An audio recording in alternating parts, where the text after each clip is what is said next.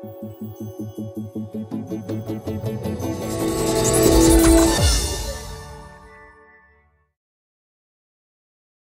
Android fans, this is Eric from hollywoodfrodo.com. I'm not going to be doing an app review this time. I'm going to be explaining and clarifying an issue that's floating around out there. A lot of people are confused about the Nexus 4 and the Nexus 10 and their NFC compatibility, especially with NFC tags. And so I want to clarify that for people who are still trying to get answers, because there's a lot of misinformation out there and confusing information out there in the forums. So I'm going to let it out all very clearly and answer your questions. Before I get to that, I just want to let you know that this review is being sponsored by NTAG203, which of course is a store that sells NFC tags. And they sell the NFC tags, both types I'm going to be talking about today. So getting right to it, I'll give you background information at the end, because some people probably don't care about the why, but let me just start up front with the facts. The Nexus 4 and the Nexus 10 are not fully compatible, technically not compatible, with the Mifare Classic tags. Now in NTAGs, there are these Mifare Classic tags. These are the most popular tags. The reason being that they have 1 kilobyte of memory, about 700 bytes of usable memory, which is pretty high for an NFC tag, and yet they're still fairly inexpensive. So they're very popular. And up until this point, they've been compatible with pretty much every Android phone equipped with NFC. They weren't compatible with some other phones, but they were with every Android phone. The Samsung Tactiles are Mifare Classic tags. So the Nexus 4 and the Nexus 10, however, are not compatible with the Mifare Classic tags. What does that mean, not compatible? It means that they cannot write to those tags, nor can they read something that has been written to the tag. Now, what they can do, and the only thing they can do, is they can detect the tag's UID number. Every NFC tag chip has a UID number. It's kind of like a UPC code, or like a barcode. And so everyone has one, and they're unique. So it can detect that code. What that means is, and this is where some of the confusion has come around, there are NFC apps on the market, like ReTag, ReTag Pro, NFC Task Launcher has recently added this ability. I think another NFC app called Tag Actions has recently introduced this ability. And they don't write anything to a tag. Those apps can write something to a tag, but they also have the ability to trigger a task without writing something to a tag, just based on the tag's UID number. So in other words, you tap a tag, it reads the UID number, and you've pre-associated a certain set of actions or tasks with that particular tag's UID number. So even with the Nexus 4 or Nexus 10, if you have Mifare Classic tags and you want to use them, or you find some that you like the way they look and you want to use them, you can use them with those type of apps that don't need to write anything to a tag, but just use the tag UID to launch a task. Now there is a drawback to that, and this is what I want to clarify. Basically, any Mifare Classic tag is going to be seen as a blank tag by your Nexus device, and even though it reads the UID number, and even if something's been written to it, it's going to see it as a blank tag. And if you have more than one app on your phone that reacts to a blank tag, then instead of something happening, even if you've associated one of those apps with that UID number, it's going to give you a pop-up box and ask you which app you want to, do something with the tag it detected, which kind of defeats the point of automation. Just to give you an example here, this is obviously not a Nexus, this is a Samsung Galaxy S3, but I have several apps on this phone which interact with a blank tag.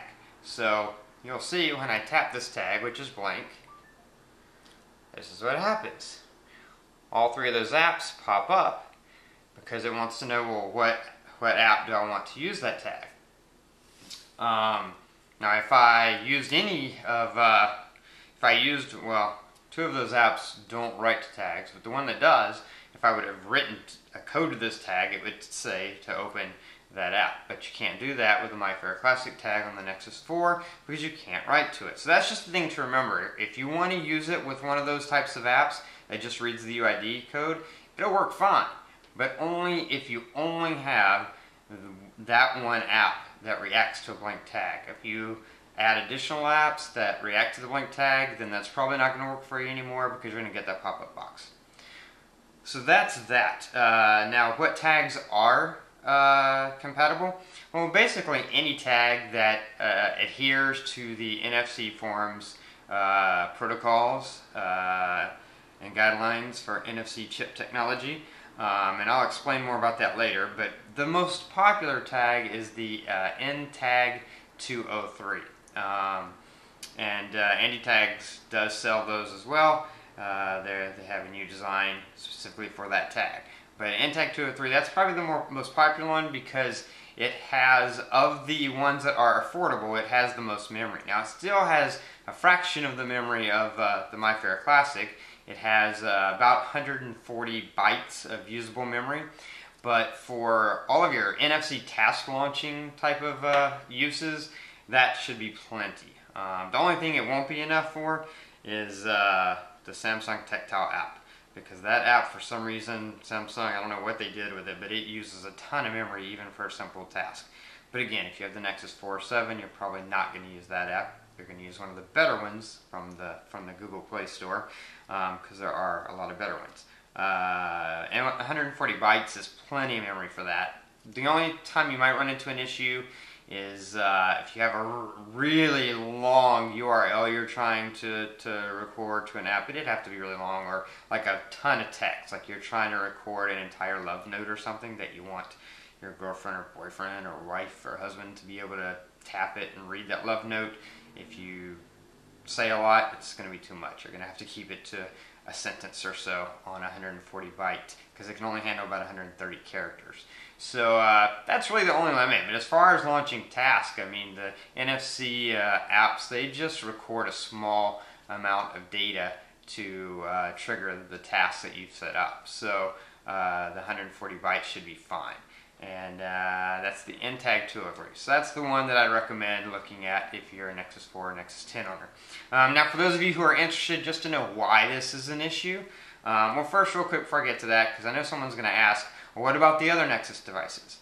Even though I've said very clearly this is Nexus 4, Nexus 10, people always say, yeah, what about the other ones? The other ones are not affected by this. And I'll explain why right now. The reason is NXP is one of the leading developers and manufacturers of NFC technology, and a lot of the chips that are out there were developed by them, and every Android phone up to this point has had NXP, has had their NFC technology in the phone.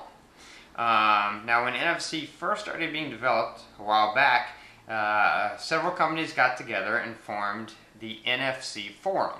And this was a forum to set sort of guidelines and protocols and parameters so that all the technology would be compatible. Like, for example, when Blu-ray was first being developed, there were like 3 different companies. I know Sony was one of the big ones, but there were other companies. They got together and they developed standards for Blu-ray. Because if no one developed standards, then you could have 10 Blu-ray players from 10 different manufacturers that, you know, didn't play the same disc, or discs from different companies that wouldn't play on other manufacturers' players. So they have, you know, standards. So the NFC Forum sets standards for NFC technology. Well, NXP, being one of the leading manufacturers and being the technology that was used in pretty much every Android phone, they decided to develop one chip, the Mifare Classic chip, outside of the NFC standards, outside of the NFC Forum's protocols. And so their Mifare Classic chip is compatible with any phone that has their technology in it. And since every Android phone up to this point had NXP's technology in it, it was no problem. And a lot of them that are coming out still do. However, for the Nexus 4 and the Nexus 10 only, Google decided to go with a different company called Broadcom. So the Nexus 4 and Nexus 10 have Broadcom's NFC technology in them, and since the Mifare Classic chip doesn't adhere to NFC standards, it isn't compatible with the Nexus 4 and the Nexus 10. So if you were wondering why it's not compatible, that's the why.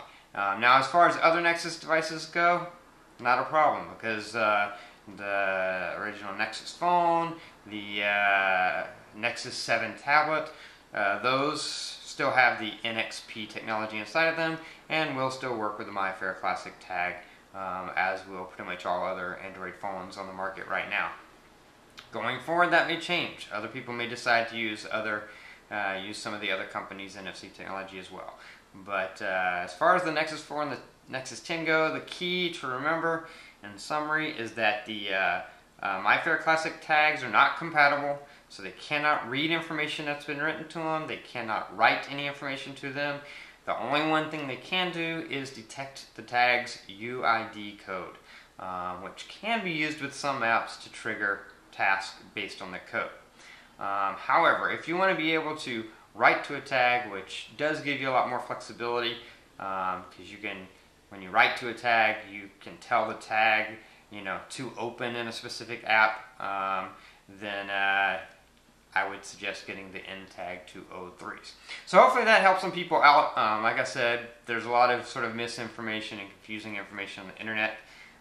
If I wasn't clear about anything, because I might have forgotten to say something, or something might just not make sense to you, then post your question below and I'll do my best to answer it. Otherwise, if you have a Nexus 4 or 10 or any other phone equipped with NFC and you're looking for some cool NFC tags, then head over to Andy Tags. They have these tags with the cool Andy mascot logo and the little NFC wireless symbol, and different colors, and they have new NTAG203s that are fully compatible with your Nexus 4 and Nexus 10. Anyway, until next time, this is Eric reminding you that your Android phone is only going to be as good as you make it.